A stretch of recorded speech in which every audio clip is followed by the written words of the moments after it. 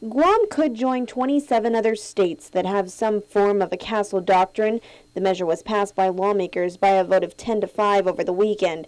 Speaker Judy Wanpat, Vice Speaker B.J. Cruz, and Senators Ben Pangilinan, Dennis Rodriguez Jr., and Michael San Nicolas voted against the measure. This just allows Guam citizens to be able to protect themselves. That's ultimately what it is. National Rifle Association instructor Darren Alvarez says should the bill be enacted into law, island residents will have the right to protect themselves, their homes, and their businesses. Prior to passage of the measure, if someone was breaking down the door and trying to get into a home, the resident could not make the presumption that they were there to harm them. The Castle Doctrine will change that. That's one of the biggest things, that the assumption is now if someone's breaking through your house, you can assume they're there to do you harm.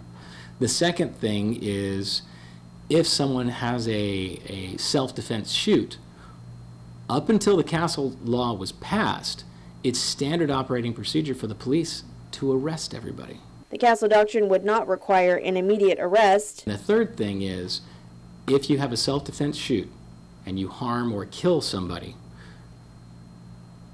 in the States and the way it was in Guam, you could get sued for that. You were liable because you hurt that person.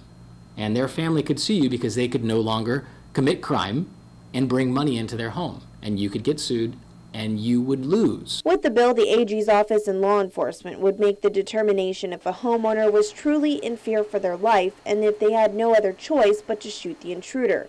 Alvarez says he doesn't believe that passage of the measure will result in an increase in gun sales on the island, but he does believe it sends a very strong message to criminals. I do think this will definitely help to deter crime.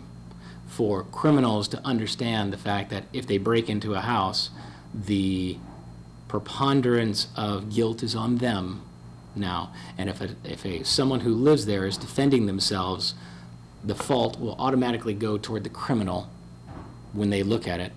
That's certainly going to play in their mind of going, does this house have somebody in it with a gun? The measure has been forwarded to the governor for his review. Reporting for Guam's News Network, I'm Mindy Egan.